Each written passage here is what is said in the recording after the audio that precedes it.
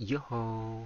Hello guys, in today's video I'm going to show you how to fix the VAN9003 error in Valorant on your Windows PC. This issue usually happens when Secure Boot isn't enabled or when Valorant doesn't have the right permissions. Don't worry, let's get this fixed. I want you to go to your search bar and type Valorant. Okay, Valorant.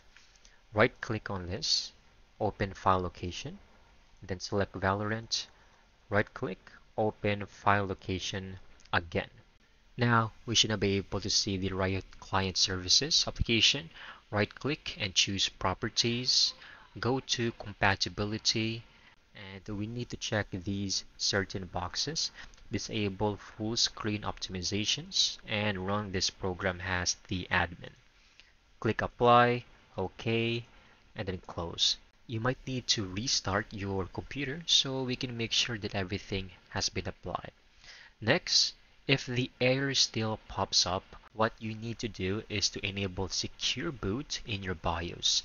You can restart your computer or laptop, and while it's booting, press the BIOS key. Usually it could be the F2, F10, F12, delete, or the escape key, depending on your brand.